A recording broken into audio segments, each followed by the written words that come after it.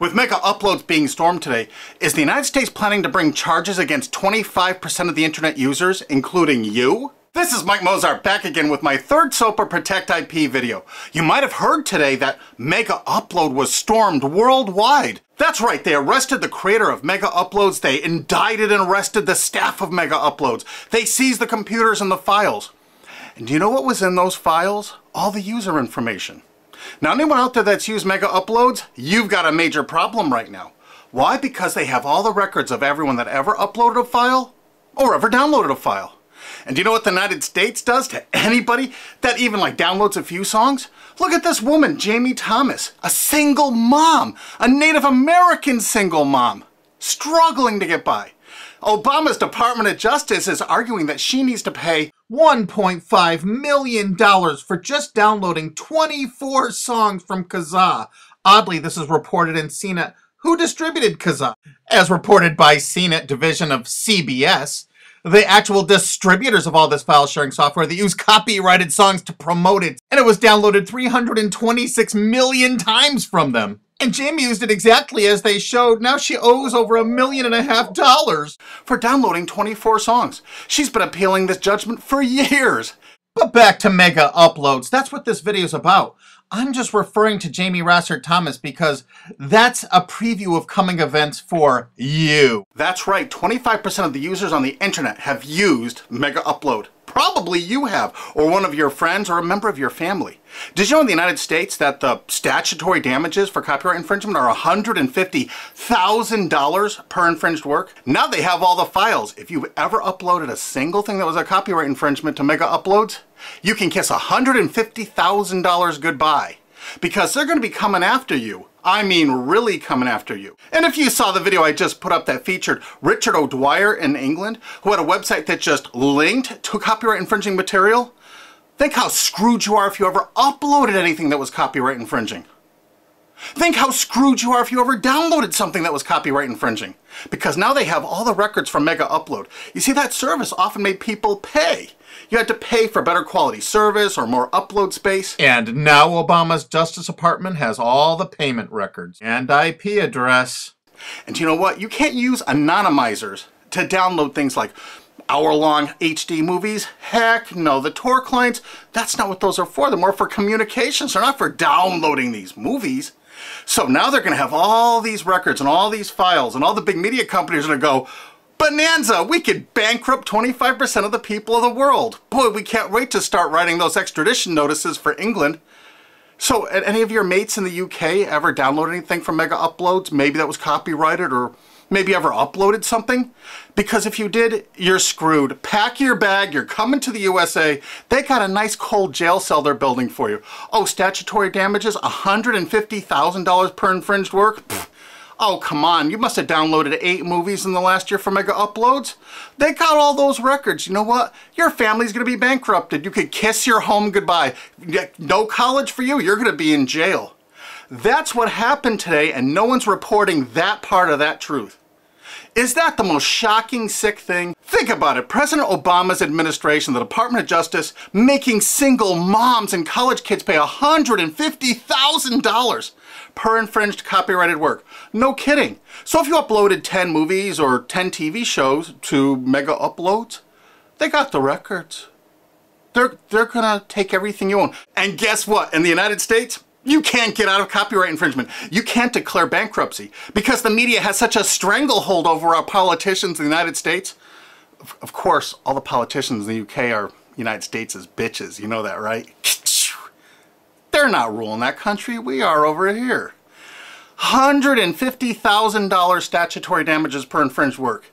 And now Obama's administration has all the files. They're going to know every one of you that ever uploaded and everyone that ever downloaded. You're all screwed. And this is without even SOPA or PIPA. Holy crap. This is going to be horror of horrors. So make sure you tell all of your friends, you spread this video, steal this video, you have my permission, steal this video, re-upload it all over the entire internet so everyone can find it. We have to warn the people they're about to lose their homes, their careers, and they're going to be put in prison because that's what the laws are in the United States. And extraditions to the United States? Pfft, Richard O'Dwyer's just the first one. We're building fresh new prisons to hold all you. I'm not kidding. That's what's going on here. Welcome to the police state, because you're going to become a permanent part of it. Look at this. The United States imprisons a larger percentage of its population than any country on earth.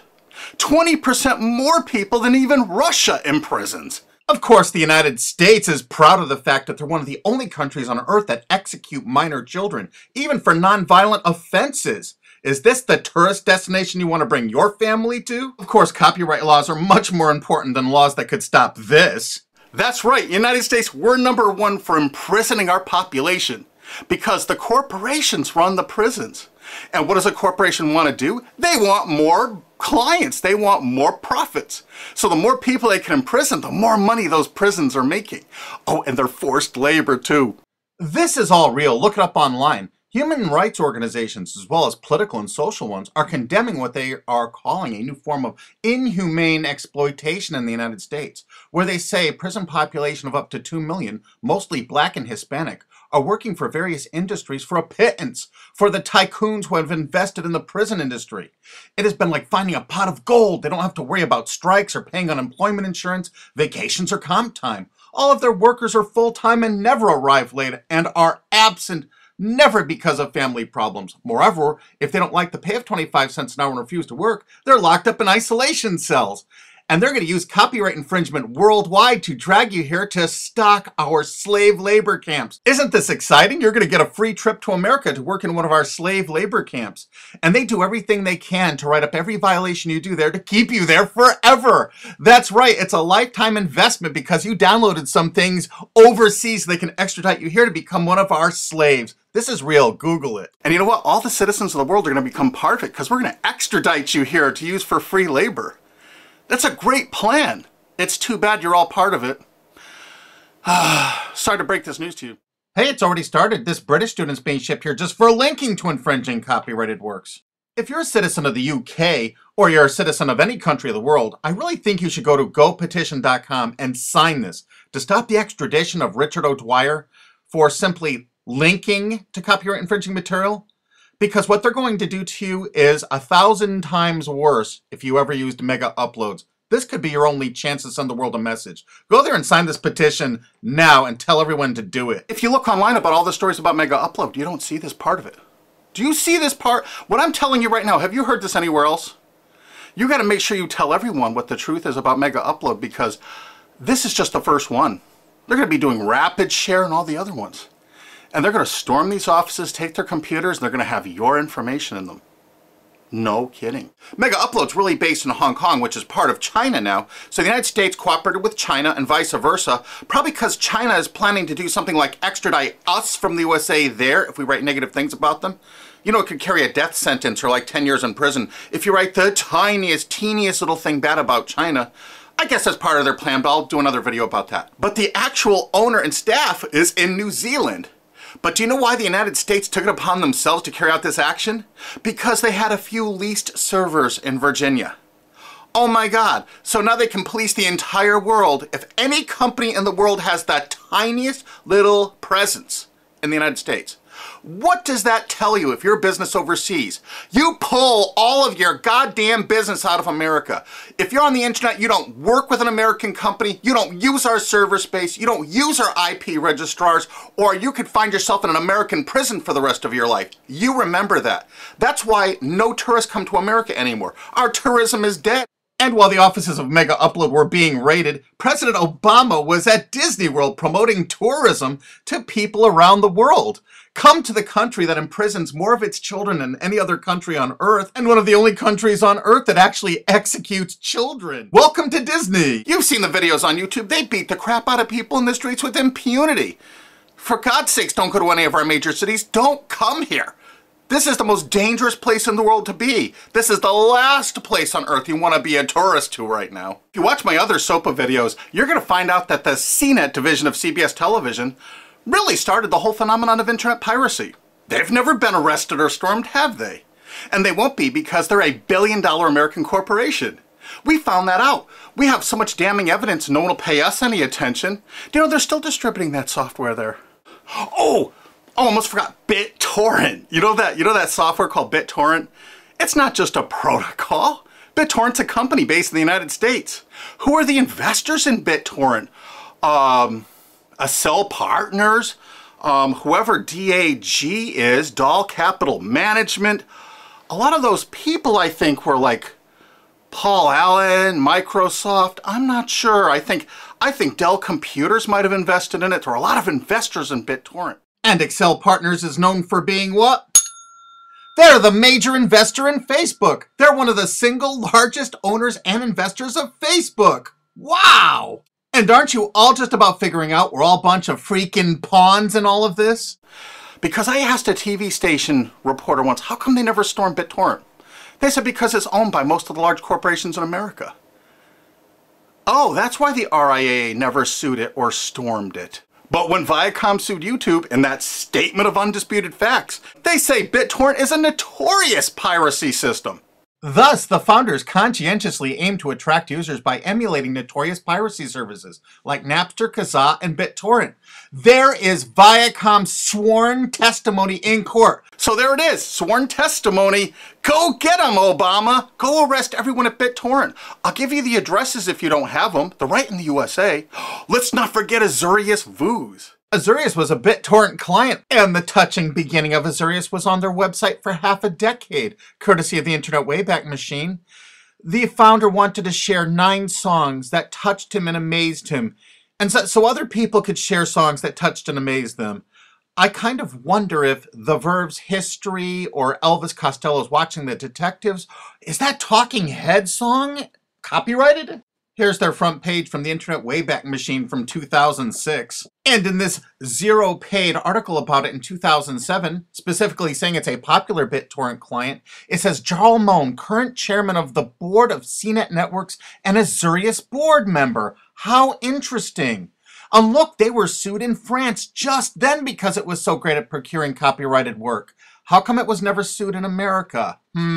Quickly renamed Vooz after that little lawsuit thing, it's actually the basis for Glam Media and Fanhattan. Wait till you hear the investors. Some of America's largest corporations have dumped tens of millions of dollars into this piracy system. Some of the biggest public institutions and schools have tons invested.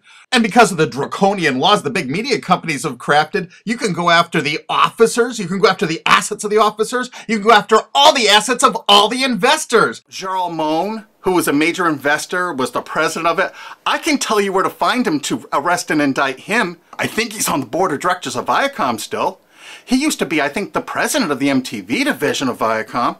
And he was also on the board of directors of Artist Direct. You know, Media Defender, the people that were finding copyright infringers to bring them to justice. David has filed a multi-billion-dollar lawsuit against CNET CBS.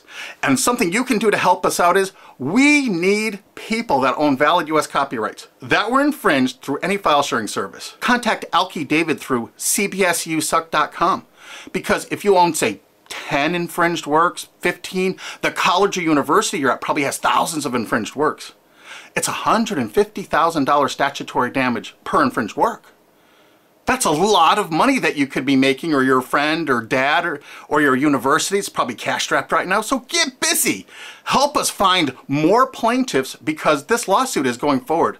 Alki David's a billionaire and he's not stopping. And the next video we make is going to be even more tragic or interesting than this one. So have you ever used Megaupload? I'm sorry, you're screwed. Really? Make sure the world sees this video because nobody is thinking what I'm saying right now. Make sure you favorite this video on YouTube. Make sure you share this video. Make sure you thumb up this video. Make sure you download this video and re-upload it on YouTube or anywhere else on the whole internet you desire.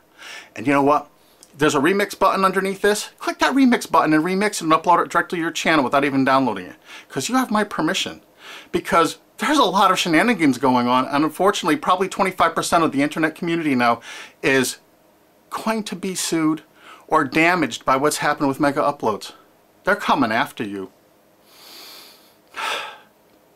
Make sure you tell the world what's going on here because this is only the start. They're going to control you. They're going to own you. They're going to take away everything you own. Because that's what they do. They have no hearts. And you're going to watch their media? You're going to support these monsters? No way.